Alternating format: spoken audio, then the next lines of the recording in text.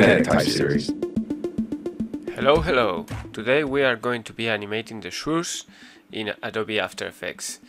We are going to make it just with one mask, and then we are going to play a little bit with the offset paths to give it a little bit of secondary animation. Also, I'm going to show you a more advanced technique with a lot of things going on here that I'm going to show you later on. So let's jump into it. So here we are, and we have this shape layer, and the first thing that we are going to do is grab or select the pen tool here and start making a new shape layer with the fill disabled like this, and just the stroke visible. So let's keep going, and don't worry about this not being perfect or not looking very good, because we are going to keep like editing this shape. The next thing that we are going to do is we are going to hit enter to rename this layer, and we are going to lower the opacity so that we can see what is underneath. Next step is cranking up the stroke width like a lot,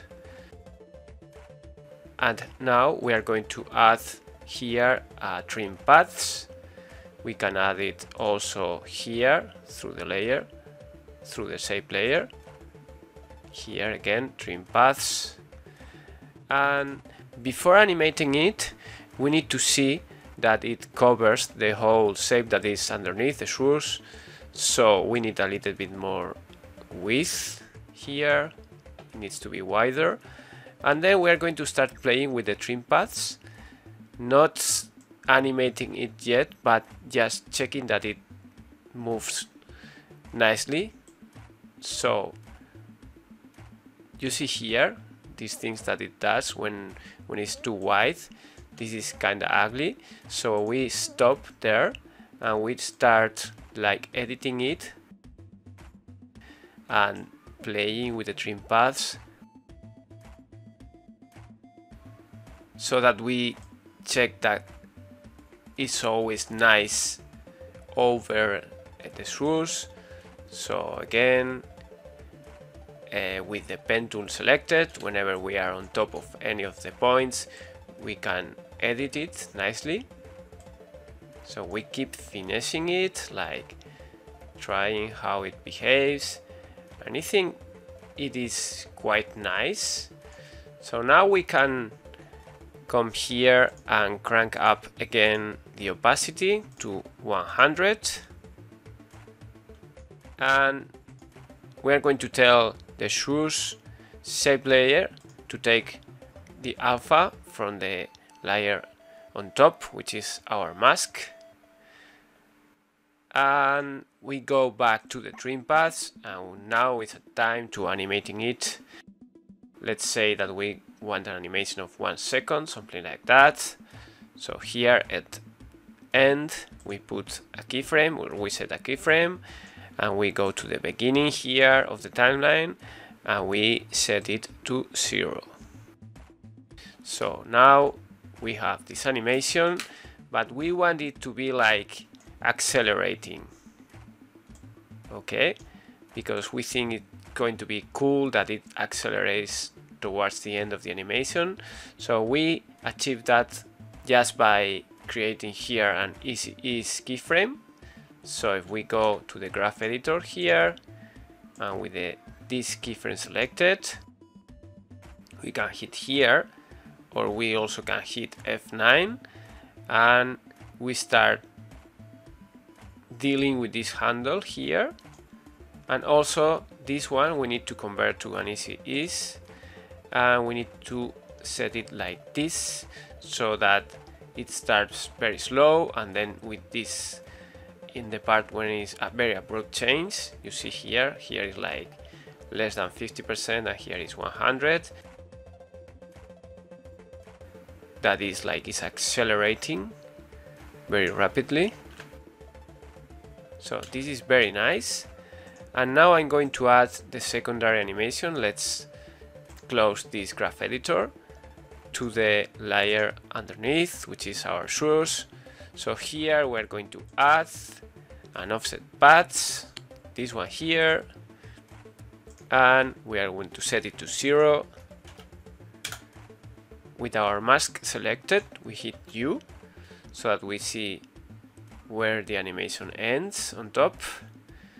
And we are going to set here a keyframe, and at the beginning, like here for example, we are going to set it to, for example, -10, and we check how it works, and we are going to extend it a little bit and hit F and easy is keyframe, and we are going to preview it. That's very nice. We can even extend a little bit this secondary animation, you see, and we are going to finesse it a little bit just by dragging this handle here so that the end is more smooth. And that was it. Again, you create a mask with just the stroke,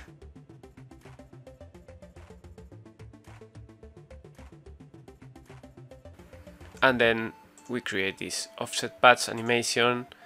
So if we disable this, we can check it again. Very, very nice.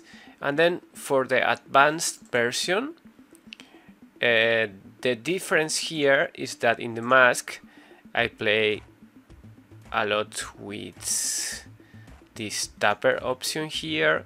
So that means that you can, this is kind of complicated and does some ugly stuff sometimes, but you can play with a stroke that is not even, like the beginning is like thinner, and you know it's thicker here, so it's kind of nice. But then I needed to create like a copy of this so that we avoid that problem that we had here in this part of the animation. So it was kind of complicated, and also like I animated the paths of the actual Swoosh so that it gives a more elaborated secondary animation. If this would be a professional project, I would make like a third pass, like this stuff here. This is not acceptable in a professional project. I would be cleaning it frame by frame as much as possible, but just as an exercise, I think it is pretty cool. So try it out. I mean, always animating a very famous logo is super nice. It's a super nice exercise.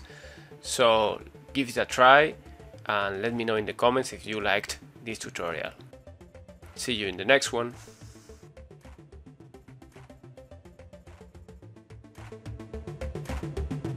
Kinetic type series.